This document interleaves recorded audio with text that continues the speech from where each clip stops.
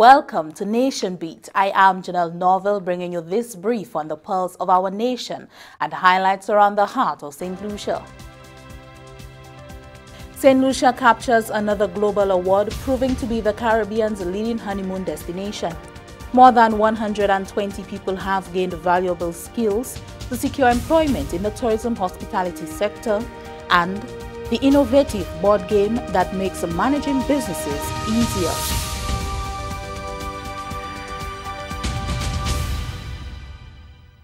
St. Lucia has won the award for the Caribbean's leading honeymoon destination at the 26th Annual World Travel Awards in Jamaica. The ceremony was held at the Sandals Montego Bay on January 28, 2019. St. Lucia has won this award 10 times, with the most recent honor in 2018. St. Lucia was also bestowed the title of World's Leading Honeymoon Destination for 2018. A year that saw the island record a 5% increase in honeymoon arrivals over 2017. The St. Lucia Tourism Authority (SLTA) is positioning the island as a premier luxury destination, applying further concentration to the niches that continue to drive business internationally. Minister for Tourism Honorable Dominic Fede has lauded the efforts of the SLTA in helping secure the award for St. Lucia. The accolade comes as the island records unprecedented success in tourism. 1.2 million visitors came to the island's shores last year, representing a 10.2% increase. Growth in the cruise sector stood at 13.6%, with yachting pulling in an increase of 26.7%. Minister Fede, speaking in the House of Assembly Tuesday, emphasized the need for the government to take full advantage of emerging opportunities in the cruise tourism sector. Mr. Speaker, looking to the future, we saw that there are 30 Genesis-class cruise vessels being built, demanding that ports like ours in Castries step up to the times to accommodate even larger vessels, Mr. Speaker. Last year, we saw the result of our government's decision to invest in the expansion of berth number 1 at Point Serafin. Over 91,000 more visitors than the previous year were recorded because of this injection. And Mr. Speaker, our government continues to advance plans to establish in Port Viewfort, Mr. Speaker, very soon we will see the establishment of a world-class facility, Mr. Speaker, being able to accommodate the larger ships that are being built right now in the cruise industry. In keeping with the declaration of 2019 as the year of revenue and inclusion, Minister Fede elaborated on the progress made in introducing village tourism. Mr. Speaker, the future demand that we invest in our cruise ports, that we invest in our destination. But Mr. Speaker, all of this would mean nothing unless we ensure that there's inclusiveness and we ensure we do what is right, Mr. Speaker, to enhance the economic participation of our visitors. Mr. Speaker, as we pursue this quest, Mr. Speaker, to develop tourism, I'm happy to report to this House that we are at a very advanced stage, Mr. Speaker, in establishing the entity called Village Tourism Incorporated. Mr. Speaker, thus far the legislation is at a very advanced stage, and we will bring it to the stakeholders very soon for consultation, Mr. Speaker, as we aim to empower our local citizenry to participate at the highest level in the tourism sector. Minister Honorable Dominic Fede. Plans by Invest St. Lucia for Development project at Ans de Sab in Viewfort are advancing. Representatives of OBM International, the firm selected as the master developer, are on island to hold consultations with various stakeholders, including residents of Viewfort. Here's Anicia Antoine. Invest St. Lucia is in the process of conceptualizing a master plan for the Ans de Sab area in Viewfort as part of the overall redevelopment plan for the southern town. OBMI Architecture was chosen from an international bidding process last year as the master developers for the Ans de Sab project.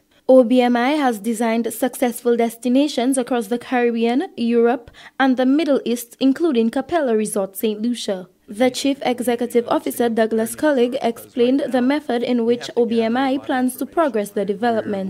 We're in that mode at the moment of gathering information so that we can fully understand what all the restrictions are and what all the hopes are, what all the dreams are, and what the investment criteria might be. So those are really the things that we hope to accomplish here in the next couple days and start to get the beginnings of what we think is going to be a comprehensive plan for development over a period of time that it'll take to do that. You know, these things don't happen in a day or a night or a week. It takes a little bit of time for them to develop. So having a master plan that sort of addresses the fact that this has to happen somewhat organically, somewhat over time, is really an important part of the plan. Invest St. Lucia and the OBMI team are scheduled to consult with representatives from the community of Vieux Fort on the 30th of January 2019 on the proposed plans. During the first round of consultation last December, representatives of the OBMI met with the ISL and other key stakeholders, such as the St. Lucia National Trust and the Air and Seaports Authority, SLASPA. Roderick Cherry, CEO of Invest St. Lucia, shared the feedback from those talks. I mean, one of the main concerns, and I think Doug may have addressed it, is that the beach access has to remain as it is, as a community beach. Not just for the for Vieux Fort, but for for the whole South. It's one of the more popular beaches in the island. So that was one of the concerns that came out very clearly from our initial engagement with various stakeholders. The National Trust indicated that there may be some archaeological significance at some areas there. So they informed us that whatever that is found there during the construction phase, whenever that is, that if there could be some kind of museum or some kind of way to preserve anything there. Cherry stated that the architectural design for the master plan for the SAB may be available as early as the first half of 2019, at which time investors will be invited to participate in the implementation of the physical structures for the area. The master plan and development was launched on Tuesday, the 29th of January 2019. From the Government Information Service, I am Anicia Antoine reporting.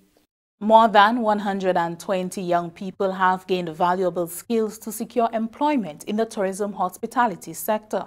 They are the first graduates of the Monroe College-administered and government-backed Hospitality Training Institute. 127 students graduated from Monroe College's International Hospitality Training Institute. The institute, that is a partnership between the college and the National Apprenticeship Program, was launched in October of 2018.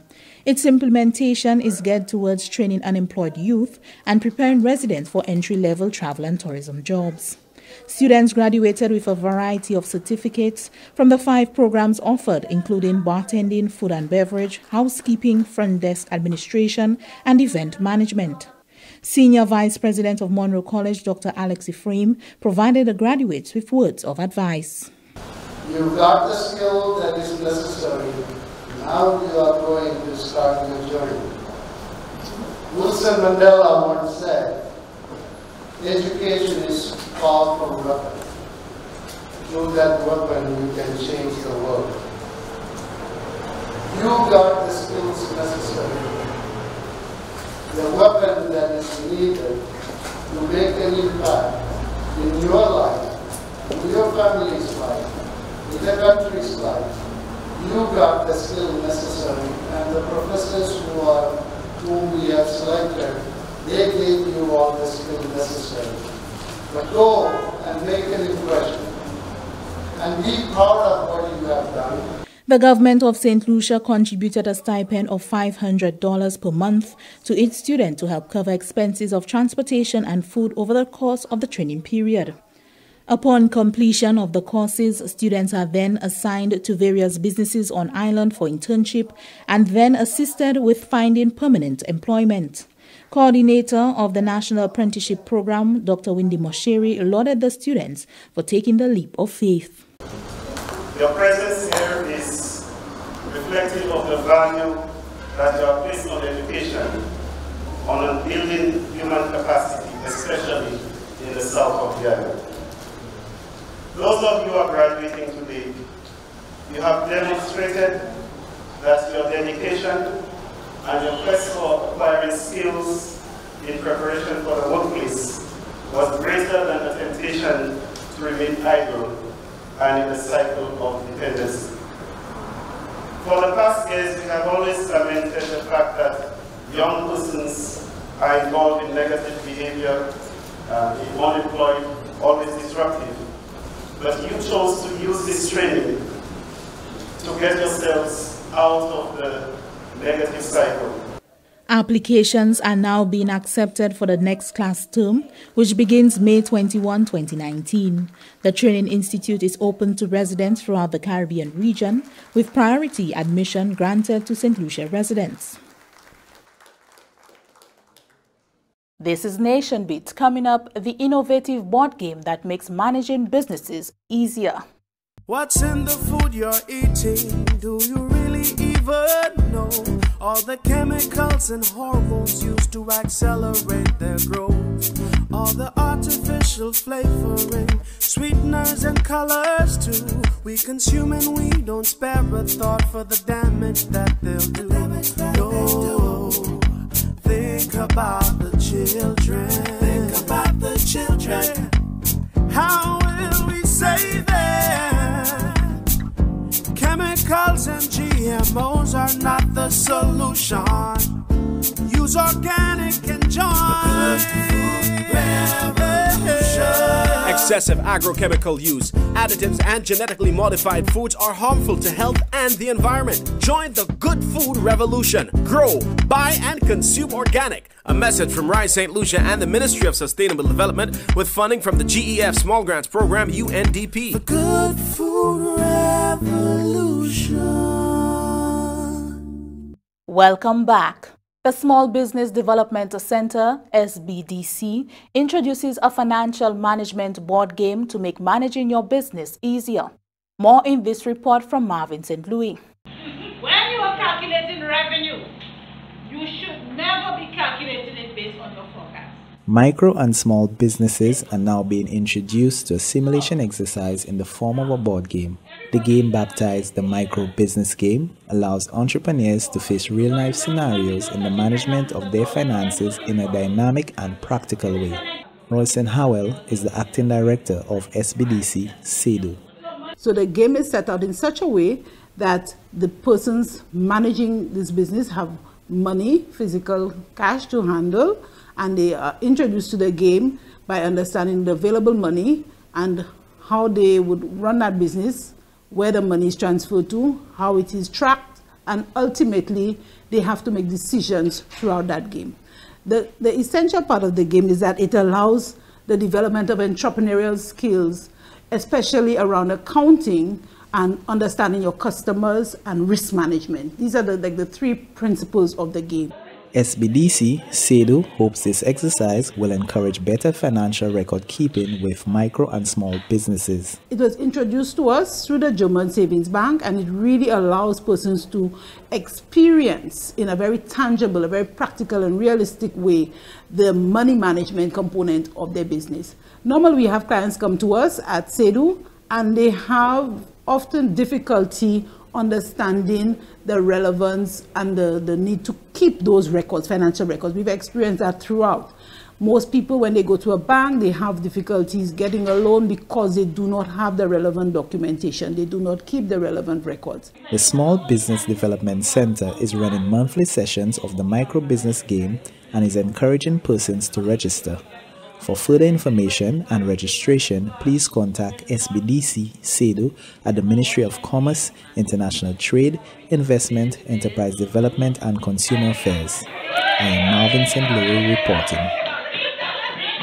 That's NationBeat. Join us next time on NTN at 7:30 p.m. with a repeat at 7:30 a.m. and on this station as we feel the pulse and heart of our community. You can also catch up with us anytime on the St. Lucia Government Facebook page or YouTube channel. I am Janelle Norville.